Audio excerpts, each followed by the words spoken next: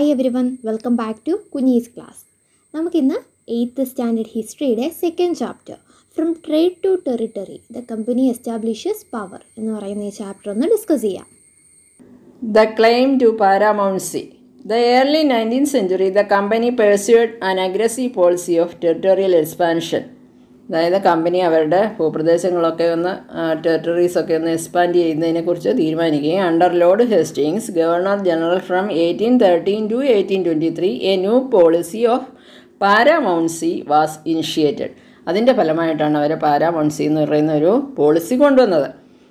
Now the company claimed that it's authority was Paramount or supreme, hence it's power was greater than that of Indian States. പാരാമൗൺസി എന്ന് പറയുന്ന ആ policy കൊണ്ട് അവർ ഉദ്ദേശിക്കുന്നത് എന്തായിരുന്നു? Company claimed that it's authority was Paramount or supreme.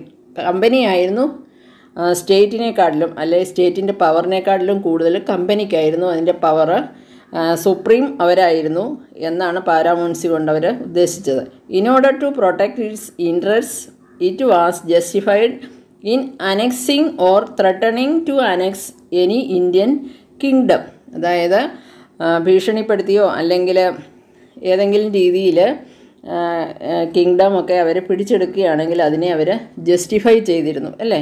പാരാമൗൺസി കൊണ്ട് ഈ ഒരു claim കൊണ്ട് അവരതാണ് ഉദ്ദേശിച്ചിരുന്നത്.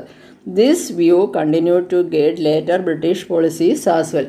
പിന്നീടുള്ള അവരുടെ ഭരണത്തിൽ ഇത് നമുക്ക് തുടർച്ചയായിട്ട് കാണാനായിട്ട് സാധിക്കും.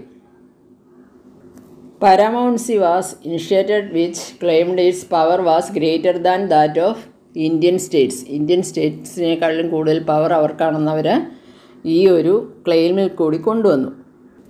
This process however did not go unchallenged. For example, when the British tried to annex the small state of Kittur, Rani Chennamma took to Kittur എന്ന് പറയുന്നത് ഇപ്പോഴത്തെ കർണാടകയിലാണ്. റാണി Chennamma took to arms and led an anti-British resistance movement. എന്നാൽ എല്ലാവരും ഇത് അംഗീകരിച്ചിരുന്നില്ല അല്ലേ. അതായത് ബ്രിട്ടീഷുകാരുടെ ഈ നടപടി അല്ലെങ്കിൽ ഈസ്റ്റ് ഇന്ത്യ കമ്പനിയുടെ ഈ നടപടി എല്ലാ ചെറിയ രാജ്യങ്ങളാണല്ലോ, ആ ചെറിയ രാജ്യങ്ങളെല്ലാം ഒന്നും അംഗീകരിച്ചിരുന്നില്ല. അതിൻ്റെ ഒരു എക്സാമ്പിളാണ് കിറ്റൂർ എന്ന് പറയുന്നത്. ഇപ്പോഴുള്ള കർണാടകയിലുള്ള കിറ്റൂർ എന്ന് പറയുന്ന പ്രദേശത്തെ റാണി ചെന്നമ്മ എന്ന് പറയുന്ന റാണി to arms and laid an anti British resistance movement. അവർ ഇതിനെതിരെ പ്രതികരിച്ചു. അങ്ങനെ ഒരു ആൻറ്റി ബ്രിട്ടീഷ് റെസിസ്റ്റൻസ് മൂവ്മെൻ്റ് എന്ന് പറഞ്ഞ് അവരിതിനെതിരെ പ്രതികരിക്കുകയും she was arrested in 1824 and died in prison in 1829. Rani Chennamma 1824 arrest ചെയ്യും. കാരണം കമ്പനിക്കെതിരായിട്ട് പ്രവർത്തിക്കുമ്പം കമ്പനിക്കത് ഇഷ്ടപ്പെടില്ലല്ലോ. ഓർക്കണം, ചെറിയൊരു വ്യവസായത്തിന് വന്നവരാണ് ഈ ഈസ്റ്റ് ഇന്ത്യ കമ്പനി അല്ലെങ്കിൽ ബ്രിട്ടീഷുകാരെന്നുള്ള കാര്യം ഓർക്കണം. അവരാണ് ഓരോരോ പ്രദേശങ്ങളായിട്ട് അവരുടെ കീഴിലാക്കിക്കൊണ്ടിരിക്കുന്നത്. അപ്പോൾ അവരോരോ പോളിസീസ് കൊണ്ടുവരുന്നു അല്ലെങ്കിൽ ഓരോ ക്ലെയിംസ് കൊണ്ടുവരുന്നു. അതിനെതിരെ പ്രതികരിക്കുന്നവരെ അവർ അറസ്റ്റ് ചെയ്യുന്നു, പിന്നീട് അവർ കൊല്ലുന്നു അല്ലേ. അപ്പം അതിന് ഉള്ള ഒരു ഉദാഹരണമാണ് റാണി ചെന്നമ്മ. അപ്പോൾ prison in 1829 she was died. But Rayana, a poor chowkidar of സംഗോളി in Kittur, കിറ്റൂരിലെ തന്നെ ഒരു chowkidar carried on this resistance. അതായത് റാണി ചെന്നമ്മയുടെ ഈ വഴി അദ്ദേഹം പിന്തുടരുകയും ഈ റെസിസ്റ്റൻസിന് അദ്ദേഹം നേതൃത്വം കൊടുക്കുകയും ബ്രിട്ടീഷുകാരോട് എതിരിടുകയും ചെയ്തു. വിത്ത് popular support he destroyed many British camps and records. അങ്ങനെ ഒരു പ്രാദേശിക സപ്പോർട്ടോടുകൂടി, അതായത് ഈ രായണ്ണയ്ക്ക് അവിടുത്തെ ജനവിഭാഗങ്ങളുടെ ഈ ബ്രിട്ടീഷുകാരുടെ ഈ നടപടിക്കെതിരെ അവർ കൂടുതൽ ആൾക്കാരെ കൂട്ടുകയും അങ്ങനെ ബ്രിട്ടീഷുകാരുടെ ക്യാമ്പുകളും റെക്കോർഡുകളും ഒക്കെ കുറേയൊക്കെ തകർക്കാനും ഈ രായണ്ണയ്ക്ക് സാധിച്ചു. He was coat and hanged by the British in 1830. അപ്പോൾ രായണ്ണയ്ക്കും സ്വാഭാവികമായിട്ടും റാണി ചെന്നമ്മയ്ക്ക് സംഭവിച്ചതുപോലെ തന്നെ അറസ്റ്റ് ചെയ്യുകയും 1830 അദ്ദേഹത്തെ തൂക്കിക്കൊല്ലുകയും ചെയ്തു. You will read more about several cases of resistance later in the book. ഇതിനെക്കുറിച്ച്, അതായത് ഇങ്ങനെയുള്ള ഈ ചെറുത്തുനിൽപ്പുകളും ആ ചെറുത്തുനിൽപ്പുകൾ എങ്ങനെയാണ് ബ്രിട്ടീഷുകാർ അടിച്ചമർത്തിയതെന്നും ഒക്കെ ഉള്ളത് നമ്മൾ വരും പാഠങ്ങളിൽ കൂടുതലായിട്ട് മനസ്സിലാക്കും. Okay. In the late 1830s, the East India Company became worried about Russia. It imagined that Russia might expand across Asia and enter India from the northwest. 1830 അവസാനമായപ്പോഴേക്കും east India കമ്പനിയെ പിന്നീട് വിഷമിപ്പിച്ച ഒരു കാര്യം, അല്ലെങ്കിൽ വറി ചെയ്ത ഒരു കാര്യം എന്ന് പറയുന്നത് റഷ്യ ഇന്ത്യയിലേക്ക് കടന്നു കയറുമോ എന്നുള്ള ഒരു ഭയമായിരുന്നു അവർക്ക്. Driven by this fear, the British now wanted to secure their control over the northwest. ഈ ഒരു പേടി കാരണം അവരുടെ നിയന്ത്രണം കൂടുതൽ കടുപ്പിച്ച്, നോർത്ത് വെസ്റ്റ് ഭാഗങ്ങളിലുള്ള നിയന്ത്രണം കൂടുതൽ കടുപ്പിക്കുകയും they fought a prolonged war with Afghanistan between 1838 and 1842 and established indirect company rule there. They fought a prolonged war എന്ന് പറഞ്ഞാൽ എന്താ, കുറേ കാലം നീണ്ടു നിന്ന ഒരു യുദ്ധം വിത്ത് അഫ്ഗാനിസ്ഥാൻ ബിറ്റ്വീൻ 1838 to 1842, അതായത് 1838 മുതൽ 42 വരെ 4 വർഷക്കാലം നീണ്ടു നിന്ന ഒരു യുദ്ധം. എന്തിനാണ്? അതായത് അവർക്കറിയാം നോർത്ത് വെസ്റ്റ് പാർട്ടിൽ കൂടിയാണ് റഷ്യ കടന്നു വരികയാണെങ്കിൽ വരുന്നത്. അപ്പോൾ അവിടെ ഈസ്റ്റ് ഇന്ത്യ കമ്പനിയുടെ ആധിപത്യം ഉറപ്പിച്ചു കഴിഞ്ഞാൽ, ഈസ്റ്റ് ഇന്ത്യ കമ്പനിയുടെ നിയന്ത്രണത്തിലാക്കി കഴിഞ്ഞാൽ പിന്നെ റഷ്യക്ക് കടന്നു കയറാൻ പറ്റില്ലല്ലോ. അപ്പോൾ അതിന് വേണ്ടിയിട്ട് അഫ്ഗാനിസ്ഥാനിൽ അവർ ഒരു പ്രോലോങ്ഡ് വാർ ഉണ്ടാക്കുകയും അവരുടെ ആധിപത്യം അവിടെ സ്ഥാപിക്കുകയും ചെയ്തു. Sin was taken over in 1843. Next in line was Punjab. അടുത്തത് അവർ ലക്ഷ്യമിട്ടിരുന്നത് എവിടെയാണ്? പഞ്ചാബാണ്. But the presence of Maharaja Ranjith Singh held back the company. After his death in 1839 2 prolonged wars were fought with the Sikh kingdom. Ultimately in 1849 Punjab was annexed. അങ്ങനെ ആദ്യം മഹാരാജ രഞ്ജിത് സിംഗിൻ്റെ കാലമായിരുന്നു. ആ സമയത്ത് അവർക്കൊന്നും ചെയ്യാൻ സാധിച്ചില്ല. ആഫ്റ്റർ ഹിസ് ഡെത്ത് പഞ്ചാബിനെയും കൂടി അവരവരുടെ പ്രദേശമാക്കി മാറ്റി. Next is the doctrine of lapse. The final wave of annexations occurred under Lord Dalhousie, who was the Governor General from 1848 to 1856. He devised a policy that came to be known as the Doctrine of Lapse. The doctrine declared that if an Indian ruler died without a male heir, his kingdom would lapse, that is, become the part of company territory. എന്താണ് doctrine of lapse എന്ന് പറയുന്നത്? Doctrine of lapse കൊണ്ടുവന്ന ആരാണ്? Lord Dalhousie പ്രഭുവാണ് കൊണ്ടുവന്നത്. അതായത് അദ്ദേഹം ഭരിച്ചിരുന്നത് എന്താണ്? 1848 to 1856. അതിൽ ഉദ്ദേശിക്കുന്നത് എന്താണ്? ഡോക്ട്രിൻ ഓഫ് ലാപ്സ് കൊണ്ട് ഉദ്ദേശിക്കുന്നത് എന്താണ്? If an Indian ruler died without A mail hair, his kingdom would lapse, that is become part of the company territory.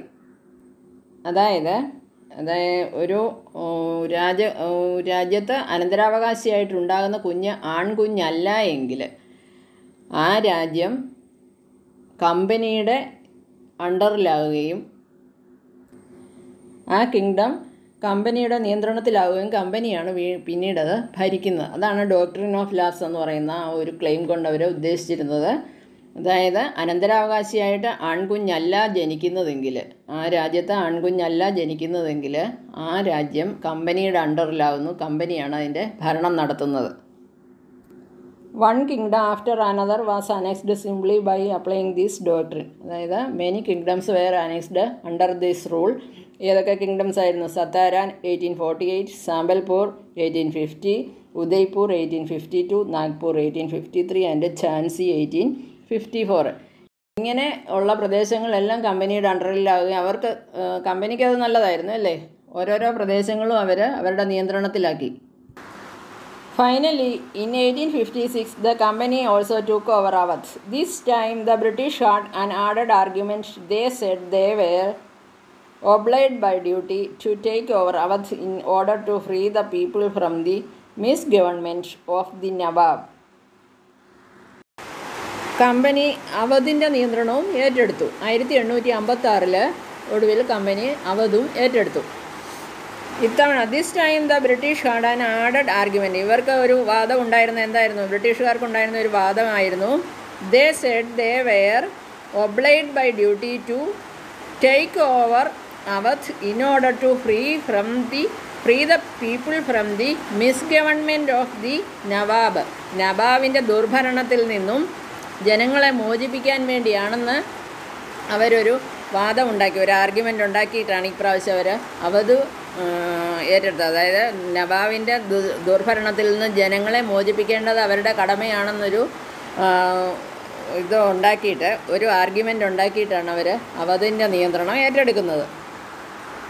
അപ്പോൾ ഇന്ന് പഠിപ്പിച്ച ഭാഗത്ത് ഏറ്റവും പ്രധാനപ്പെട്ട 2 കാര്യങ്ങളാണ് the claim to പാരാമൗൺസി and doctrine of lapse. ഇത് രണ്ടും എന്താണ് എന്ന്, അതായത് പ്രത്യേകിച്ച് explain the features of the doctrine of lapse. അതൊരു ക്വസ്റ്റ്യൻ നിങ്ങളോട് ചോദിക്കാൻ സാധ്യതയുണ്ട്. Explain the features of the doctrine of lapse. എന്താണ് doctrine of lapse? Lord Dalhousie devised A policy that came to be known as doctrine of lapse. അപ്പം നമ്മൾ ഓരോന്നും പറയുമ്പോൾ ഏത് ഗവർണർ ജനറലാണത്? ലോർഡ് ഡൽഹൌസി എന്ന് പറയുന്ന ആരാ? ഒരു ഗവർണർ ജനറൽ അല്ലേ? ആരാണ് കൊണ്ടുവന്നതെന്നും കൂടി പറയണം. Lord Dalhousie devised a policy that came to be known as the Doctrine of Lapse. The Doctrine of Lapse declared that if an Indian ruler died without male heir, his kingdom would lapse, that it become part of the company territory. One kingdom after another was annexed simply by applying this doctrine. അത്രയും പറഞ്ഞാൽ മതി. Examples ഒന്നും പറയേണ്ട കാര്യമില്ല. അത് ആ കാലത്ത് കൂടിച്ചേർന്ന രാജ്യങ്ങൾ ഏതാണെന്നൊന്നും പറയേണ്ട കാര്യമില്ല. അപ്പോൾ ഇത്രയും പറയുക. അപ്പോൾ ഓരോന്നും പറയുമ്പം നമ്മൾ ഓരോ ഗവർണർ ജനറൽമാരും കൊണ്ടുവന്ന ഓരോരോ പരിഷ്കരണങ്ങളുണ്ടല്ലേ, ഓരോരോ നിയമങ്ങളുണ്ട്. അപ്പം അതിൽ ഓരോരുത്തരും ആരാണ് കൊണ്ടുവന്നതെന്നുള്ളത് നമ്മൾ മെൻഷൻ ചെയ്യണം. പിന്നെ ആ പറഞ്ഞിരിക്കുന്ന പോളിസിയിൽ എന്താണ് ഉദ്ദേശിച്ചിരിക്കുന്നത് ആ ഒരു കാര്യം കൂടി പറയുക. സോ അതാണ് doctrine of lapse. What was the policy of പാരാമൗൺസി? പാരാമൗൺസി കൊണ്ട് ഉദ്ദേശിക്കുന്നത് എന്താണ്? അതാരാണ് കൊണ്ടുവന്നത്?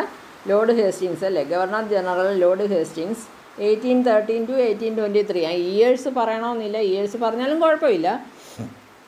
Governor general Lord Hastings A new policy of പാരാമൗൺസി was initiated. Now the company claimed that it's authority was Paramount or supreme. അതാണ് അതിനകത്തെ main point. Company claimed that its authority was paramount or supreme. Its power was greater than that of Indian states.